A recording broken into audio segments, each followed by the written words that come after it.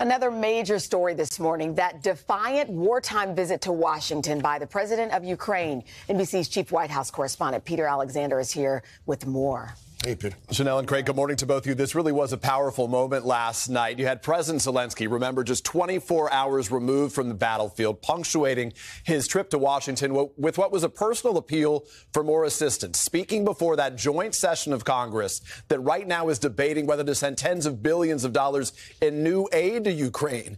The Ukrainian leader arguing their decisions can save millions of people.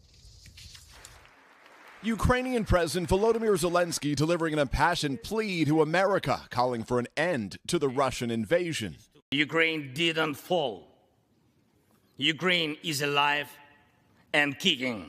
In his 25-minute address, Zelenskyy, clad in his signature army green sweater, urging Congress not to abandon the defense of his country after 10 months of war. And next year will be a turning point. I know it, the point when Ukrainian courage and American resolve must guarantee the future of our common freedom. He pushed lawmakers to approve an additional $45 billion in aid while acknowledging Republican reservations about giving Ukraine a blank check. Your money is not charity. It's an investment in the global security and democracy. Ukraine's president receiving repeated standing ovations from both sides of the aisle as the one-time comedian briefly returned to his roots. We have artillery. Yes. Thank you. We have it. Is it enough? Honestly, not really.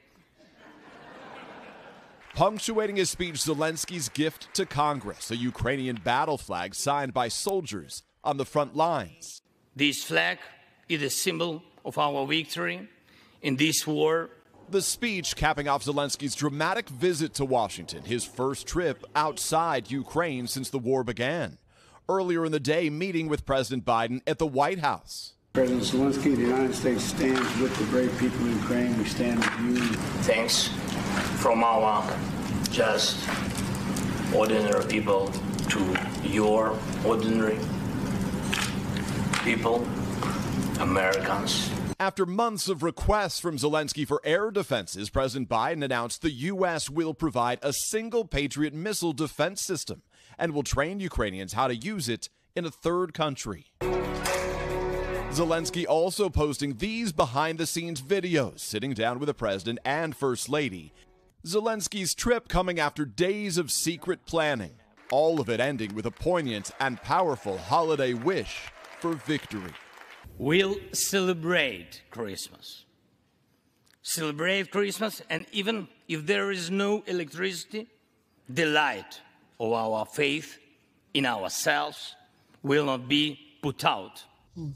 It was quite a moment last night. Even Zelenskyy humbly insisted that the extended standing ovation he got was, in his words, too much for me. In return for that Ukrainian battle flag, the House Speaker Nancy Pelosi, you see there, handed him a framed American flag, the flag that flew over the Capitol yesterday in honor of his historic visit. Wow. So how do we expect Congress to respond to this speech?